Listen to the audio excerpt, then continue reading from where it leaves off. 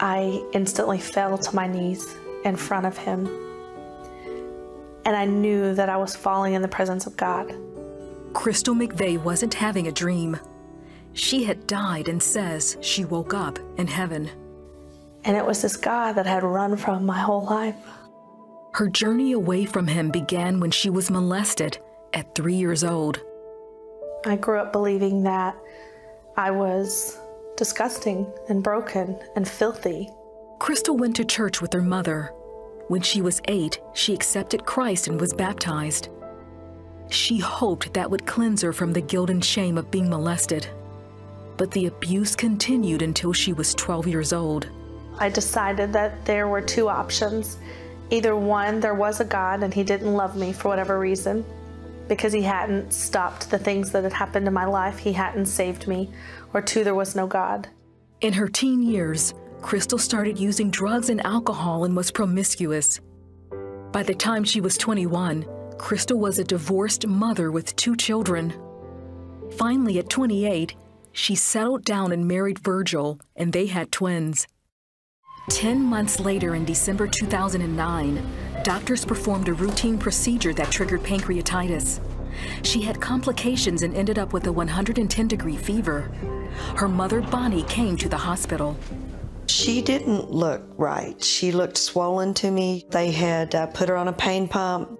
I felt very calm and very peaceful. And I remember opening my eyes and seeing my mom sit at the chair at the foot of my bed. And I told her that I loved her. Mom, I love you. She felt cold. And when I looked up, her lips were blue. And she wasn't breathing. And I turned around and her face was black. And I just started screaming, she's dead, she's dead. The nurse told me, she said, you need to leave, you need to, and I told her, I'm not going anywhere. Code Blue, we need the crash cart in here, quick. For the next 9 minutes, doctors and nurses tried to resuscitate Crystal. About that time, Crystal's husband Virgil arrived. Everything went through my mind. I didn't know if she was alive, I didn't know if she was dead. I know why they didn't want me in there. It's violent. And so her 9 minutes in heaven were my 9 minutes in hell. While the team worked to revive her, Crystal says she was in heaven. The first thing I remember becoming aware of was that I was still me. And I was still the me who had just told my mother that I loved her and died. And I was very aware of the fact that I had just died. But I was also the me that had existed from the moment that God had created me. The light came to me as if I was in the middle of the tunnel, yet it went on for eternity. I remember being so at peace and so bathed in this light and this love. She knew she was in the presence of God. I didn't see a face. I didn't see any features other than this beautiful light. And words like amazing and perfect and beautiful, they fall so drastically short. I could not get enough of him. I could not breathe enough of him in. I could not get close enough to the light, and the light was all over me. Then, Crystal says she tried to ask God a question. I wanted to know why he didn't love me, or why he lets bad things happen. And yet as I stood in front of him and I faced him and I fell to my knees and I raised my hands, the question I called out to him was, why didn't I do more for you? Because in an instant, he revealed his true self to me, which is love. I had never truly worshiped God ever in my entire life, but I fell in front of him and I worshiped him. And as I lay there in worship and awe of this Creator, I remember saying, I could worship you for eternity. Crystal traveled with God down a tunnel toward the gates of heaven. She noticed a small child ahead of her.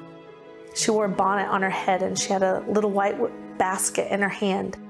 I watched her pick her basket up and dip it in the light. She would scoop it and then she would dump the light out as if it was water, and the light would cascade out of her basket, and she would throw her head back and she would laugh.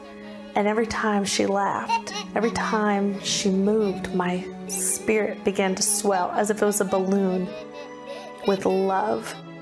God revealed to Crystal that she was seeing herself at 3 years old. She was me at the moment that the enemy stepped into my life and whispered that I was worthless, that I was broken, that I was disgusting, that I got everything I deserved. She was the 3-year-old that heard that God didn't love her, that he had abandoned her, that he had forsaken her, and that God didn't exist. And he allowed me to know that he had allowed me to look through his eyes and to see the truth. And the truth set me free. All of Crystal's doubts about the existence of God and his love for her faded away. I remember what it felt like to be in chains. And I remember the moment that he took them from me. I was free, and he didn't just say, "Crystal, I love you." He allowed me to experience his love, and his love almost made me explode. Then Crystal says she heard her mother calling her name. And I said, "Can I go tell her that I'm okay?" And he said, "The choice is up to you." And I turned away from this light to go and find where her voice was coming from. And when I turned, he said, "Tell them what you can remember." And I remember calling back, "I'll remember everything, and I'll be right back." And I looked down through the floor of this tunnel of heaven, and it was as if I was looking at 1,000,000 shimmering diamonds. And the instant that I noticed those diamond-like substance, I was back in my body. Crystal woke up in the hospital surrounded by the medical team. And I turned to my mom, who was crying, and I told her that I was in heaven, that I was with God, and that I was in the most beautiful light, and that I was okay. Crystal left the hospital 8 days later. She'll tell you she left there a different person. My life has completely changed. The person that died in that hospital room was not the same person who came back in so many different ways. But the difference is that I know that there is a God who loves us. I know that there is a Father who really is listening to us, who really is holding us. Crystal has written about her journey in her New York Times best-selling book called Waking Up in Heaven. People often ask me, "What is your message? What message did he send you back with?" And it is so simple, that it just doesn't matter who we are, where we've been, what's been done to us, what we've done, that his love is so vast and so great that it encompasses everything. And that we have that love not for anything that we've done to deserve it, but because he finds us worthy and because he gives us the choice to choose him. Brittany Baconhaster was a precocious 3-year-old. She knew Bible scripture. She was singing in church all by herself. Just loved life, full of life. That all changed one morning when her mother, Jamie, heard a strange noise coming from Brittany's room. Like a gurgling, like a can't breathe, struggling noise. I immediately just picked her up and said, "Oh God, touch her." Brittany was having a grand mal seizure. Her parents rushed her to the doctor, and Brittany was diagnosed with epilepsy, a condition all too familiar to Jamie. I understood it because I had them myself. So I thought she'd be just like me. I'd get her on medicine and everything would be all right. It wasn't that simple. Brittany's doctor started her on the first of many medications, but the seizures just got worse. She couldn't sit up and she couldn't look at me to focus. And when I call her name, she was just totally out of it, just totally gone. As a mother, you feel so responsible. They're your flesh. They've lived in you. And when she would pull at me to help her and I couldn't, I blamed myself a lot. You know, I thought, I've given my daughter this sickness. Over the course of the next 2 years, Brittany's illness took its toll on her parents. Physically, spiritually, mentally, emotionally, even financially. One bottle of medication would cost $50 and we couldn't afford it. She needed 24-hour-a-day care. I mean, it didn't matter if it's night or day, the seizures continued. Brittany had to wear a helmet to protect her head from injury, while her parents turned to God's word for comfort. God gave me my promise. In Psalms 37, 4 and 5, he said, "Delight thyself also in the Lord, and he shall give thee the desires of thine heart." God said, don't look at what you see, look at what you don't see. Tell me and speak what you want. I put her in the car and I started down the road, and I ended up at a school playground. And I said, God, that's what I want. I want my little girl back, normal, like those kids I see that's running and playing. And he said, it will come to pass. The doctors, on the other hand, gave a different report. She had been in the hospital for almost 3 weeks, and they had tried everything. They ran one more brainwave, and they said her whole brain's seizuring. So we can't even take out the part of the brain or put a shunt in or to help her. There's nothing else we can do. They just said, just let her go home where she'll be more peaceful in her own bed. I just knew she was close to death. And I thought, Lord, it's not time because you said that you would bring it to pass. Jamie spent a sleepless night praying for her daughter's recovery. That morning, Brittany began to speak. She kept saying, Jesus, Jesus.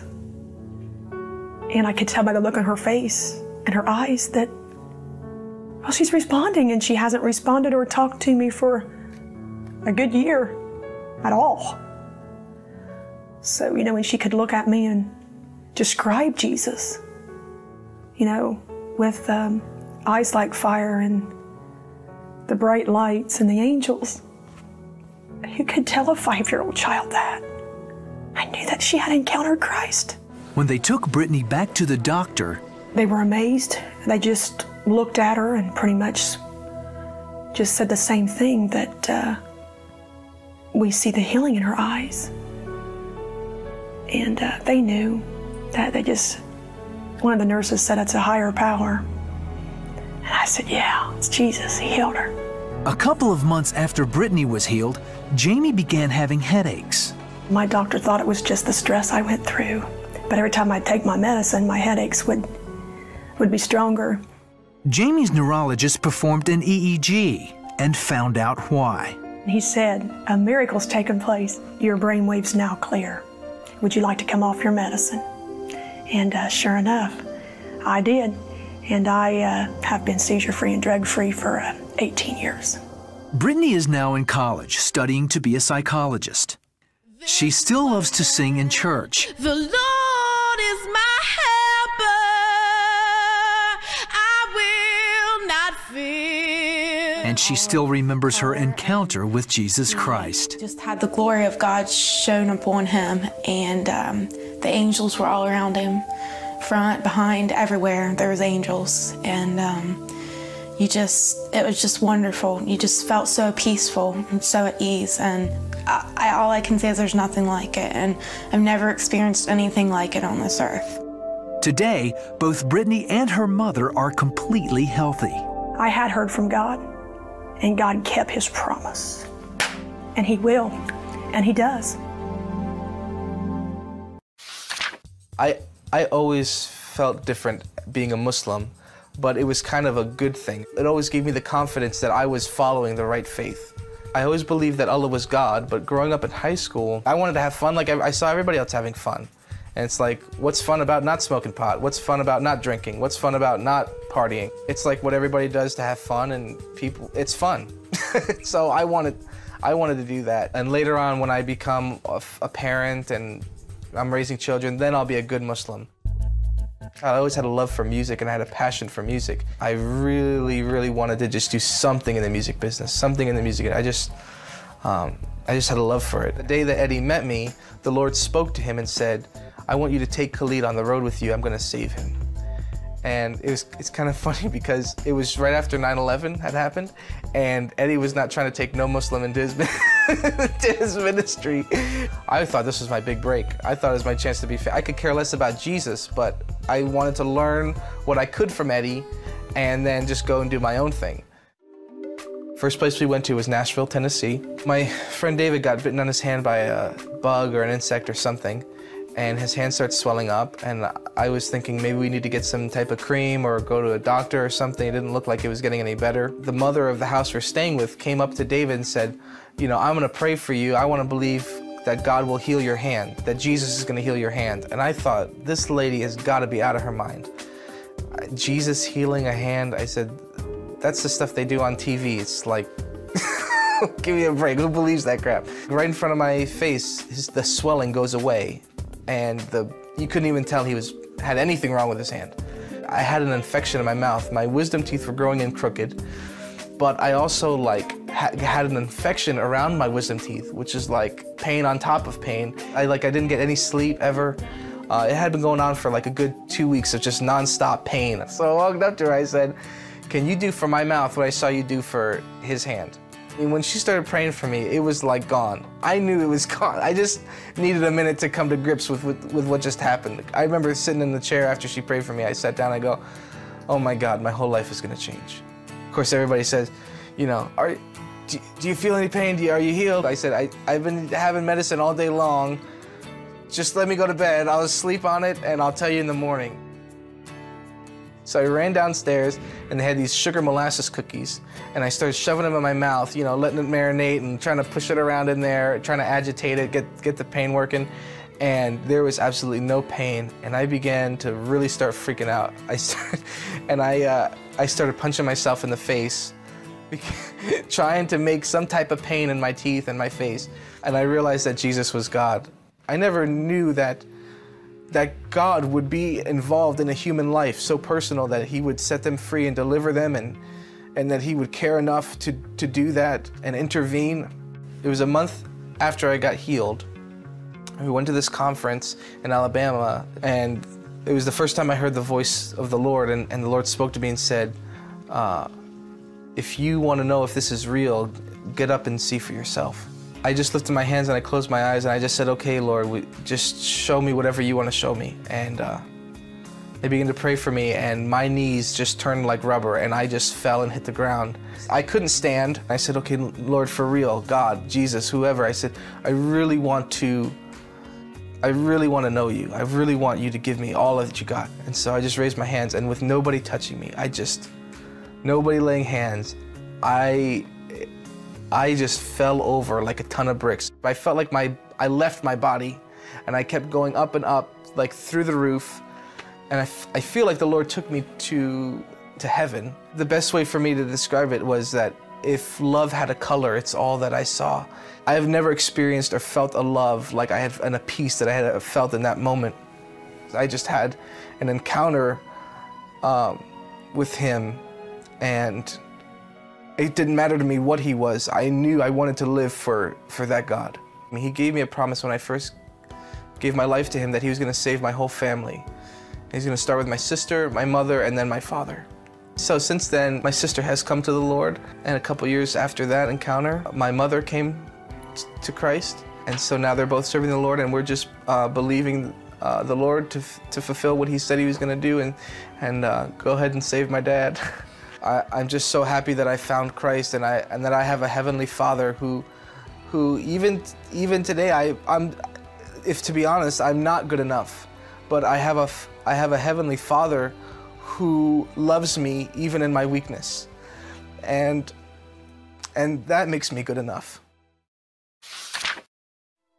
Success does many things to people. To me, it brought about not only accomplishments, but it brought about pride. Every home Alan Youngblood built, he built well. I would look at myself and think that these accomplishments were absolutely all mine. Never even imagined that possibly in the background there could have been a God who was directing my life.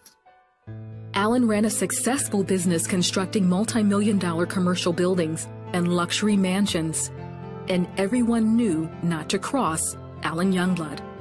I became a person of anger, explosive, almost to the point of danger sometimes.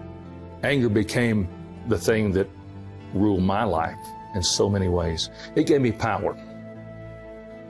They gave me position. And even though Alan went to church, his beliefs kept him far from God. The way I saw God was that He was a God that knew everything that I did and saw every sin that I ever committed, and possibly writing them down in a book in heaven. I found it impossible to love a God who was out to get you. Then one night on New Year's Eve, Alan went to church. As he stood at the communion rail, he says his soul was transported to another place, where he heard a voice that sounded like rushing waters. The scripture came to me, and it says, if you say you love God and you hate your brother, you are no more than a liar and a murderer.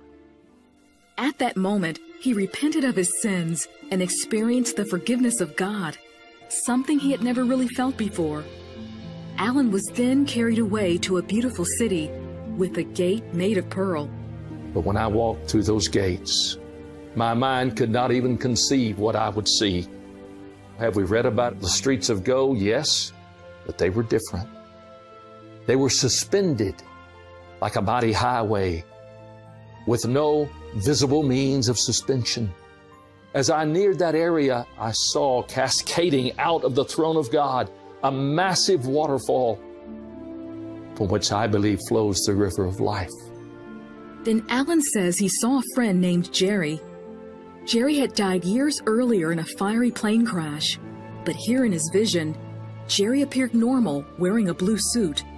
He turned and he held his hand and pointed toward the top of the platform of the throne of God. I thought, oh, am I going to see God? A few moments later, Alan says he was standing as he had been at the front of the church. Alan's wife, Barbara, remembers what happened. I didn't know what he was doing. It was, troubled me. I thought, oh my goodness, this is embarrassing. He's gone to sleep. I said, honey, I did not go to sleep. And I can't tell you what happened to me until some other time. For days after his heavenly encounter, Alan continued to be affected by what he remembered. His whole attitude was one of softness. The hard look that he had was gone. Alan began to speak publicly about his experience in heaven. At one meeting, he saw the widow of his friend Jerry, the man in the blue suit that he had seen in heaven. As Alan described the scene, Jerry's widow spoke up.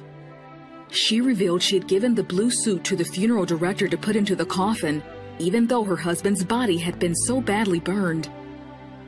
That suit was the same suit Alan says he saw Jerry wearing in heaven. That's when Alan realized why he had seen his friend in heaven. To go back home, to tell one woman, there is a God, there is a heaven, there's life after death, and Jerry's there. Alan continues to tell others that heaven is real in a new book called Voice of Many Waters. God's greatest desire is that you know who He is and how He is and how much He loves you. It's impossible not to fall in love with Him when you really begin to have that relationship, the greatest relationship you will ever know. In September 1996, Hurricane Fran slammed into the Carolinas. In the storm's aftermath, Georgia power worker Rick Moncrief was assigned to clear downed power lines in North Carolina. He was on a rooftop trying to pull a line from under a fallen tree when the line snapped. He fell backwards and landed headfirst on the concrete driveway. He was flown to Duke Medical Center. His wife Donna was told to prepare for her husband's funeral. I felt a lot of fear, and I felt concern, and I had every scenario going through my brain. How am I going to raise 3 daughters by myself? I'm too young to be a widow. You name it, those kind of thoughts came through my head. Rick had several broken ribs, and his brain was hemorrhaging. 10 minutes after he arrived at the hospital, he slipped into a coma. He was hooked up to a breathing machine and all kinds of machines, and so I just looked at him, I was like, I was in shock, I think. I couldn't believe that he was laying there. And the doctors were just saying that it was a wait-and-see game. They didn't know. I believed in prayer, and I knew that Jesus was the healer. In my own strength right that moment, I didn't have that strength in myself to pray. And so I had believers and friends who were praying for me, as well as for Rick, that we would, that we would be able to come through this. The prayers continued, and by day 5, Rick was still unresponsive. At least it appeared that way. I was taken into the throne room of God. It was more real than you are. It was so real, and everything was just so white, whiter than white. And I was on my belly, on my face before the Lord, and I saw his feet. His feet is fine burned brass. I didn't see his face, but he asked me, what do you want to do? And I kept hearing the scripture over and over, whose report will you believe? Will you believe the report of the Lord or believe the report of the doctors? And I said, I want to live. I want to live and declare the word of the Lord. And he stood up and he clapped his hands and he said, that's enough. And when he said, that's enough, I began immediately to come out of the coma. His doctor said Rick would never be the same again. Rick and Donna believed differently. She said, well, you're the most luckiest person in the world now that you ever came out of this coma. And you recovered from this fall a little bit, but it'll be 60 months minimum, which is 5 years, before you will ever be 40% back. And I told her, I said, no, ma'am. I said, I don't mean any disrespect at all to you, but I said, it's not going to take that long. The Lord's going to do a quick work. During rehab, Rick says he read Psalms in the Bible, and he and Donna joined their friends and family in prayer. I was believing for the healing, and my friends were believing for the healing, because we believe by his stripes we are healed. Each day, his health improved, and after just 27 days of rehab, Rick had a 95% recovery. When I came back to work at the power company in the early part of 1997, I came back to work full duty. The faithfulness of God comes to my mind. That our God, at the immediate cry of our heart, will hear us, and he listens, and he's faithful. The great doctors at these two great hospitals did all they could do, but it was the Father's love. It was his grace. It was his compassion on me to allow me to live today and live these 18 years since this has happened. Rick later retired from the power company and became a pastor. He cherishes every moment he has with his wife and family and says he doesn't let a day go by without giving thanks to God for his miraculous healing. Every day is an incredible day. Every day is just, there's always a lot to be thankful for. I'm just thankful that I feel better today than I did yesterday. I'm thankful today that I'm able to stand up. I'm thankful today I don't have a massive headache this morning. I'm thankful today that I'm able to breathe by myself without a machine. I'm just thankful.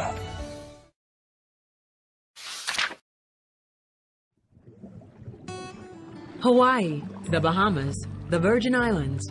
These are just a few of the exotic locations where Darnisha and Scott Taylor have scuba dived. As experienced divers, they thought they were prepared for anything.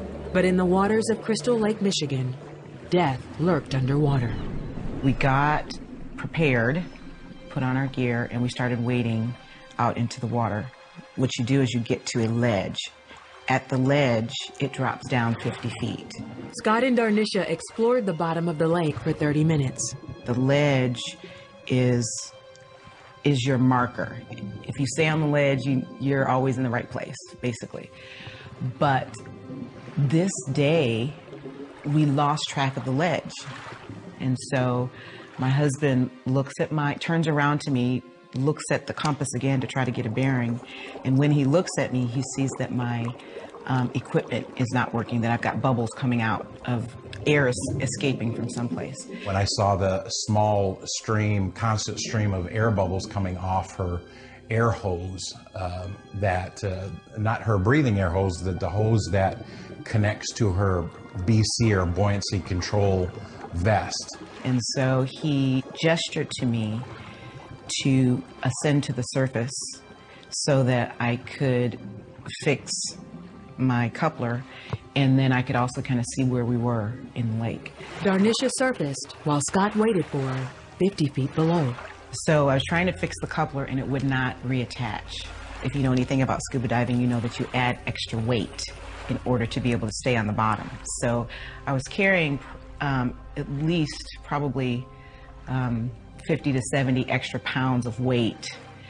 And I was fighting against that to stay on top of the water. At that time, I tried to start a clock in my mind to know that she's going to do a safety stop, which is between 3 and 5 minutes, is standard in diving. And then she's going to be on the surface and clasp it and then head back down. So I'm trying to run these numbers in my head because I know if it goes beyond this, there's something wrong. We need to call off the dive. I was starting to get winded and tired. So I thought, well, before I run out of air, let me fill out my BC manually, which is really the first thing that you're supposed to do. So I went to depress the valve to fill it up, and no air would go in. I was like, okay, this is not going to work. So I started really feeling like I'm in trouble. So I started praying, God, please send my husband to the surface. Please let him know that I need help. Darnisha struggled for several minutes. She had no more strength to stay afloat. I remember one of my final prayers to the Lord being, okay, Father, if this is your will, then I'm going to trust you to take care of everything that needs to be taken care of. That was the moment I shut my eyes and said, okay, Lord, just help me to swim straight. And that's when I drifted off into eternity. Got up to the surface, but was kind of surprised when, as I went up, that she was not around or not hanging on the line. I did a 360 a couple times, looking around. So I started looking for air bubbles on the surface. I woke up on my knees in this place that was, the only way that I can describe it is it was a room, but it had no walls. It was just a wide open, bright space.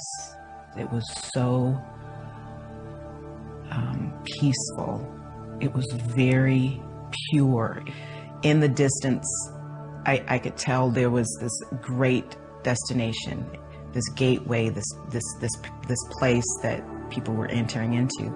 I remember feeling like I was home, even though it didn't necessarily look like my house. It was a place that I knew I was welcomed. Darnisha saw other people in her vision, and one of them in particular caught her attention. We didn't talk, though, but we communicated. And it was as if she was asking me, are you coming? And I didn't know what to say. The anxiety started increasing there a little bit more. I started doing a spin. I started yelling her name out. Scott finally saw his wife. She was 200 yards away. He swam toward her. I kept popping back up to the surface to adjust my bearings to make sure I was swimming in that direction. By the time Scott reached Darnisha, she was sinking to the bottom of the lake. Everything went black. And I started reacting like, what just happened?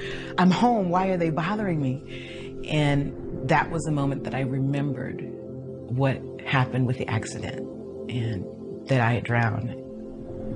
Before that, in this peaceful place, I didn't remember any of that. I remember having to talk to myself and say, okay, I have a decision to make. And I remember actually having to specifically make the decision. Do I stay or do I come back? I heard clearly, you need to relax and let him bring you back. And so I said, okay. And I inhaled and allowed the process to happen. Absolute miracle that that I even found her in that lake. So I had her, my arm around her the back and just pounding as hard as I could on her chest and breathed into her mouth. And that first breath, just the first air coming back out of her lungs, wasn't her breathing yet, was just horrifying because all I could hear was the water gurgling in her lungs. Scott spotted a boat, and he screamed for help. As soon as the boat cut its engines, the first thing I heard was prayers of all three of the people on the boat praying and crying out to Jesus for help.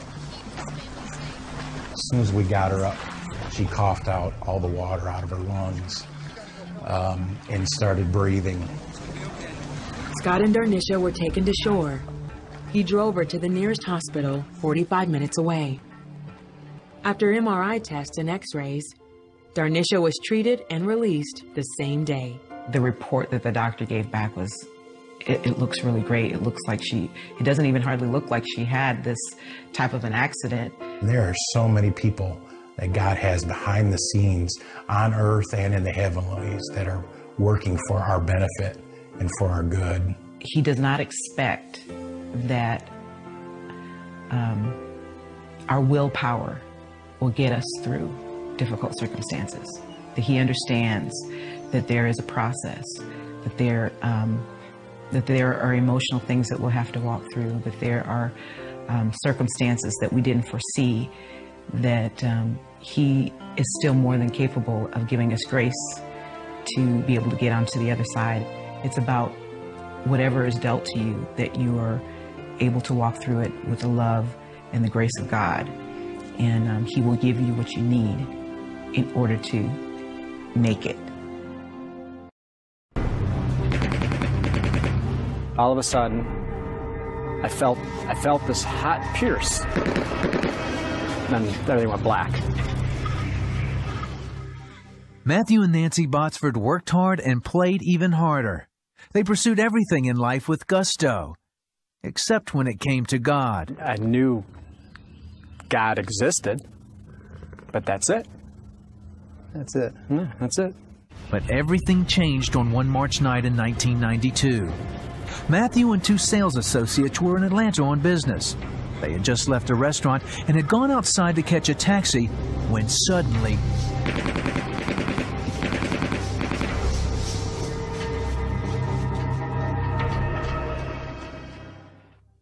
Matthew and his friends never saw it coming. A group of men behind them were arguing when three of them pulled out 9mm Uzis and started shooting.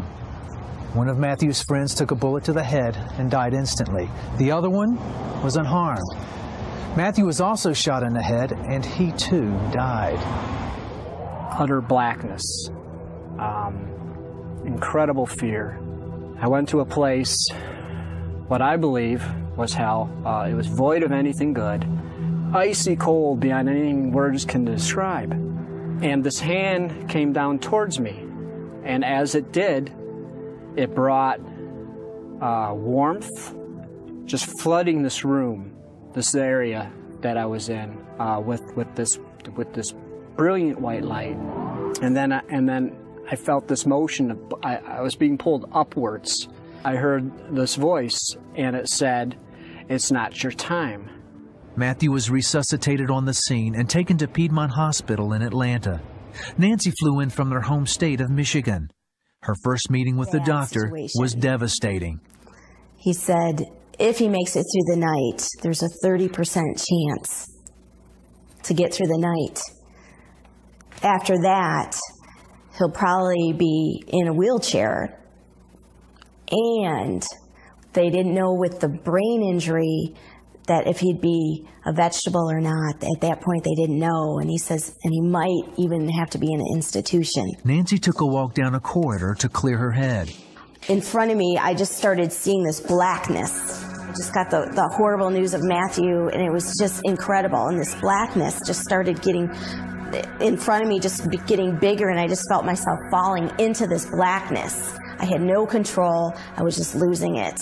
And that's when I felt this heavy hand on my right shoulder, and there was nobody there. And right then I knew it was Jesus. I went straight back to Matt's room, And he's all wrapped up and bandaged, and I just said, Lord, and I'm not saved, nothing. I went, Lord, bring back my husband, even if he's in a wheelchair. It doesn't matter, but bring back who he is, who his heart is, who his personality is. I promise I'll stay with him. That promise would be tested. Matthew was in a coma and flatlined several times. Nancy lived hour to hour, as it seemed that one crisis followed another.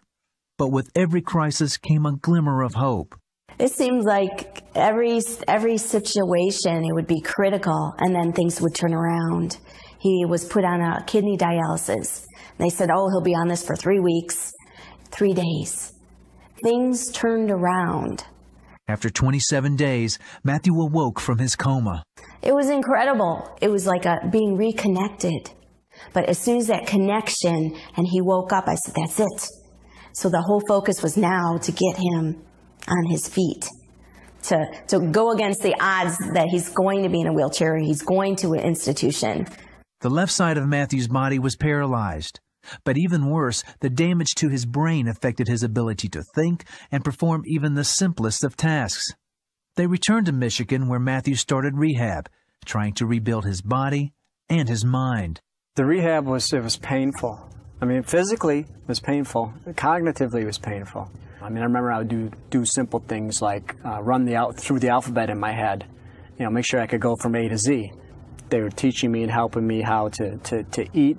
For 2.5 long years, Matthew worked through the pain with Nancy by his side. Progress was slow. He eventually left the wheelchair and walked with a cane. But recovering mentally was a much slower process. But Nancy remembered her promise to stay with Matthew through it all. Cognitively, he was not with it. He was in la-la land. And so, yeah, it was that thought of, you know, boy, I didn't sign up for this. But I remembered I made that promise, and that was stronger than what I signed up for. The Botsfords were so focused on Matthew's regimen, they all but forgot their experiences with God. There was no focus there. There was no focus. It was all about Matthew and get him, you know, to get more therapies. That is until they moved to Florida. One day Matthew met a neighbor while out taking a walk. And I remember kind of like looking up and saying, hey, where's a good church around here? And I was just like, floored me what came out of my mouth and floored my wife. I said, what? We're not looking for a church. But eventually, they attended an Easter service. We just knew then. We both looked at each other and said, this is it. This is what we need. And it was this peace, this anchor, this stability. It just like took us over. Through the years, they began to recognize God's hand in their journey. Today, Matthew walks without the help of a cane.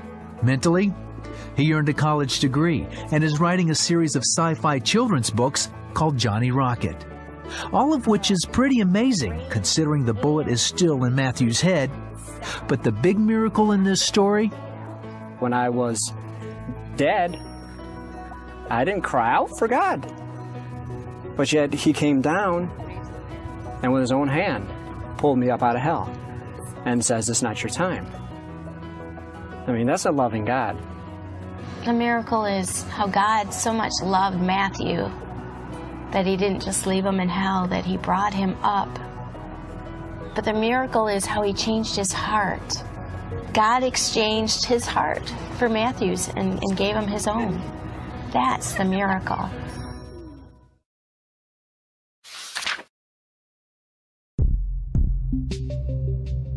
September 25th, 2012. Cops follow a tip. The man they're after is inside an apartment building. Officer Ali Perez takes the lead. I was in charge of investigating a case where the woman discovered that her 2 daughters were being molested by her live-in boyfriend. As they approach, the suspect, Daniel Witzak, is waiting, armed with a high-powered rifle. He won't come to the door. Sheriff's office, open up! I mule kick the door. The door goes flying open, and I take one step, and he opens fire. First round hits me in the left arm, right here, right in the middle of my arm. Officer Perez and his partner return fire. The suspect is wounded but keeps shooting. Perez can't find cover. He takes more hits before he and the shooter empty their clips. It's a race to reload. I was having a very hard time coming to terms with the fact that this is where I was going to meet my end, that I was going to die right here, and I knew it, and there was nothing I could do to change it. And I expect a bullet to the head any moment, and that's when the miracle happens. Our Lord and Savior, Jesus Christ, was there. I didn't see him appear, but he was in between us. He was already there when I raised my eyes, and it was magnificent. I knew one of two things was going to happen. Either one, I'm going home to the Lord, or two, I'm going home to Gracie and the kids, and either one is a win. And I said, Lord, I trust you completely. What do you want me to do with this guy? And I watched him. He picked up the feather that was in the ink bottle, and he wrote. And then he put the feather back in the ink bottle. And this note, it was the size of a 3x5 index card. It flies off the desk like a leaf in the wind, and I watched it with my eyes. I tracked it with my eyes, and then I came down here and it landed right here on my vest. I pick it up and I read it, and it says, I want you to bless him. Now this, keep in mind, this is a guy that just ripped my arm almost completely off, shot a hole through my body, shot the supervisor, horribly molested these two little girls. Jesus didn't say reload and finish the job. He said, I want you to bless him. So I looked right at the bad guy and said, God bless you, brother. Officer Perez sees more visions before noticing Witczak staring at him. Looks at me and he asked me, would you like to crawl out to your friends now? Real, almost, his mannerisms changed. Now up to this point, I don't know if he sees Jesus or not. I have no idea, I don't know. So I said, yes. I said, yeah, I'm ready to go. Witczak helps Perez towards the front door. By now, a backup team has arrived and they start firing. Witczak retreats. Perez is left alone. And then, the door opens on its own. I'm in no condition to open doors and turn handles and do all this stuff. Bad guy never made it to the door. Rescue team's at the bottom of the stairs. They never made it to the door. How did the door get opened? God opened that door. Officer Perez crawls to the doorway and a member of the rescue team carries him to safety. Witczak eventually surrenders and is taken into custody, while Perez is taken to the ER to fight for his life. Doctors tell his family he has no chance of survival. Everybody dropped on their knees right there and started praying, and not just at the hospital, but at the Santee station and at stations all across the county. Everybody got on their knees and prayed because the word went out like fire. And I'm alive because of the power of prayer. After 27 surgeries and hours of grueling physical therapy, Officer Perez testifies at Witczak's trial. He takes the opportunity to extend grace to the man who tried to kill him. Daniel Witczak is currently serving a life sentence. Ali Perez is medically retired and continues to recover. But he says he's gained far more than he's lost. I got to spend 3 minutes with Jesus before my day of judgment. And if I got some cuts and bruises along the way and I lose the use of my arm, it was worth it. Every heartbeat and every breath is a gift from God. Oh, I am so thankful. I am thankful to be here. I'm thankful for the opportunity to testify to people that He is true, that God is real, that Jesus loves us so very, very, very much. And there's an opportunity that we got to, before it's too late, get on our knees, humble ourselves before Him, and get right with the Lord.